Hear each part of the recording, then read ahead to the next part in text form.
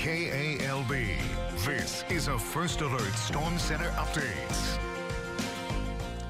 Welcome back. Thank you for staying with us on this Wednesday night. You'll see right now here on First Alert satellite and radar, really not looking at a lot. We have some cloud cover off to our east, and more cloud cover is going to start working its way into central Louisiana. You can already see some pockets of cloud cover there entering portions of Natchitoches Parish. We'll even see some patchy fog going into tomorrow morning. Temperatures right now, though, looking pretty good here at the Alexandria Airport.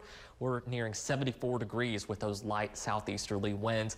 Really can't complain, especially after all that wet weather that we've had over the past week or so. Temperatures right now are pretty uniform still across the board. We're looking at those low to mid 70s area wide. And we're going to continue to kind of see that trend going through the rest of the overnight hours. We'll start off tomorrow morning with temperatures very similar. They're nearing 70 degrees here in Alexandria and central portions of central Louisiana. Once that sun comes out tomorrow, we're going to really see those temperatures ramp up pretty quickly.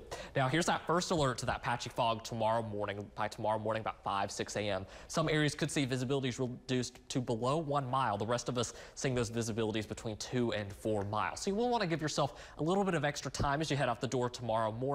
And exercise caution. Give yourself a little bit of extra distance between the vehicle in front of you and the road. Then things clear out, but we have another chance of seeing some patchy fog once again Friday morning, maybe even Saturday morning, where visibilities once again could be reduced. So we'll definitely give you those updates as they become available, but just something to keep in mind as we start to end the work week. Otherwise, Futurecast here showing a few clouds going into mid-morning tomorrow morning. Those start to clear out, leaving us with mostly clear skies for the afternoon. That's going to allow those temperatures to warm up pretty quickly as well, but finally, it looks like we're going to have a break from that rain. It is going to be on the brief side, and we'll touch on that a little bit more here in just a minute.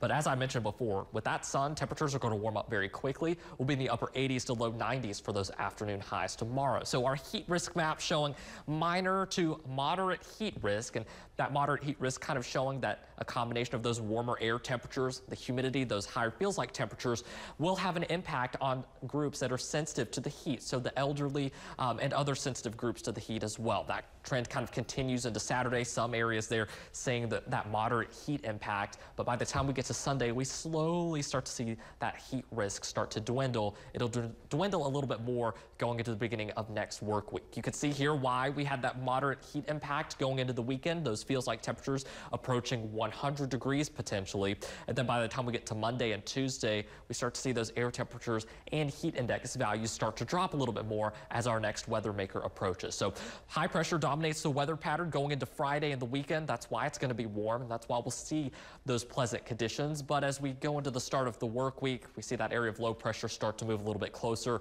That'll bring us those rain chances. Overnight tonight, though, pretty average night, upper 60s, low 70s across the board for those overnight lows. Highs tomorrow also looking pretty average as we see those temperatures return to the low 90s. Here's a look at your First Alert 7-day forecast. And once again, we are going to be pretty toasty for the next few days. Air temperatures in the low to mid 90s. And once again, even though those air temperatures are in the low 90s, those feels like temperatures will be approaching the triple digits. Then we get a brief break from that warmer weather at the beginning of next week. Those highs will be in the mid 80s. Rain chances also on the rise.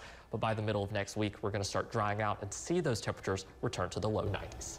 So clear skies for most of the weekend, but next week looks like more rain. It does. And, you know, we've been dealing with that rain. What was your favorite thing to do when you were rained out the past few days? I guess watching TV. I got to catch up on a few TV shows myself. Yeah, there's lots of shows and news that I watch and keep busy. Absolutely. All right, thank you for that.